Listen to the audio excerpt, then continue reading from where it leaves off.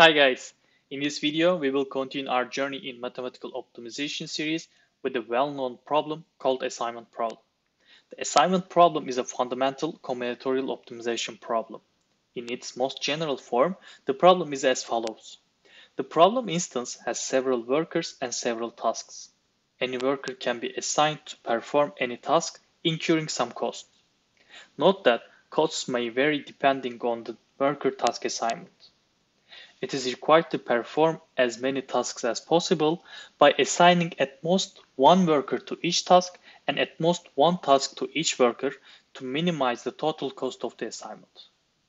In today's example, we will consider n tasks to be done with n workers, and each worker has a certain cost for each task.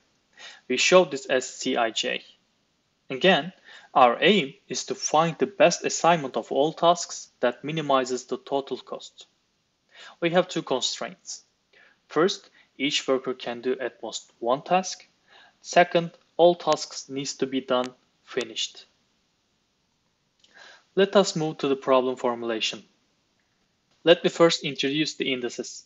The index I represents workers and the index j represents the tasks. The objective function is the summation over i's and j's Cij times Xij. We have two sets of constraints. First, summation over i's Xij's less than or equal to 1 for all j's, and summation over j's Xij's equal to 1 for all i's. We have also the integrality constraints for Xij. In the formulation, Xij is the decision variable showing that whether task j is done by worker I or not. Note that this formulation is called a balanced linear assignment problem. As you see, this is an integer linear program. However, we can solve it without the integrality constraints. In other words, we can drop the last constraint. We can use standard methods for solving continuous linear programs. In this balanced linear case, the linear program always has an optimal solution where the variables take integer values. This is because the constraint matrix of the formulation is totally unimodular.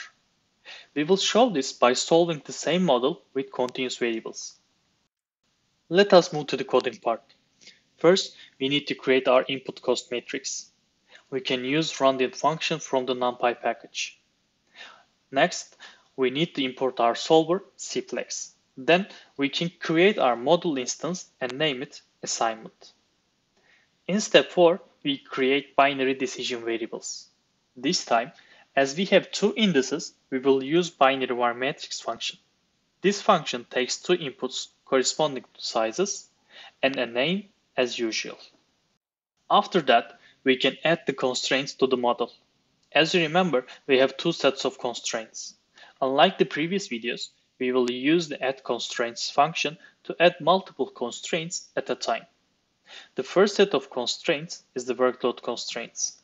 Summation of Xij over i's should be less than or equal to 1. We need to add this constraint for all j values.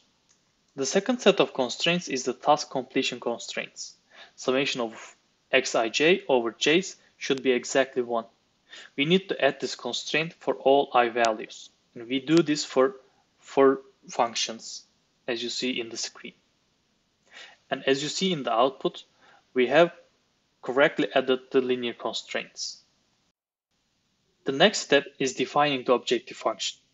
As you remember, we need to sum the costs. We need to write a nested for loop as we have two indices. Let us have a look at the model we created. We can either use print information or we can use export as LP string. Let's first look at the print information. As you see, we created a model called assignment, which has 16 variables, and all of the variables are binary variables.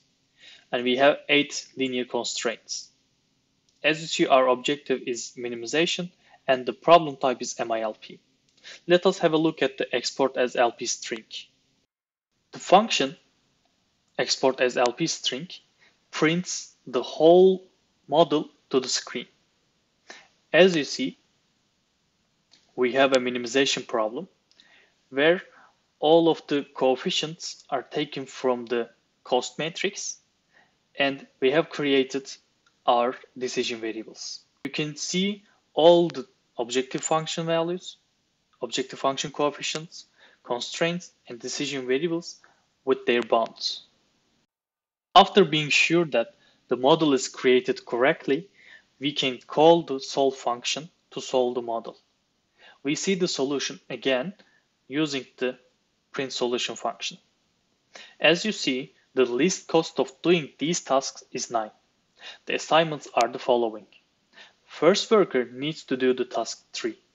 The second worker is assigned to do task 4, and the third worker needs to do task 2. Lastly, the last worker is assigned to do task 1.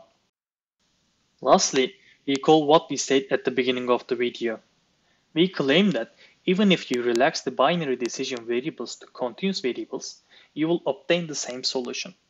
This is because the constraint matrix is totally modular. Let us check whether it is the reality or not. We create the same model, but this time we use y instead of x. Again, we create a model, then add the decision variable y. This time, we need to use continuous var matrix function. Additionally, we need to add lower and upper bound. After this, following the same code before, we add constraints and define the objective function. When we solve the model, as you see in the output, the optimal solution is the same as before. We have covered one of the most known problems in the literature, called assignment problem. Remember that the LP relaxation is valid for a balanced linear assignment problem. Thank you for watching. Please give a thumbs up if you liked the video, and do not forget to subscribe to our channel. If you have any questions, let us know in the comments. See you in the next videos. Bye.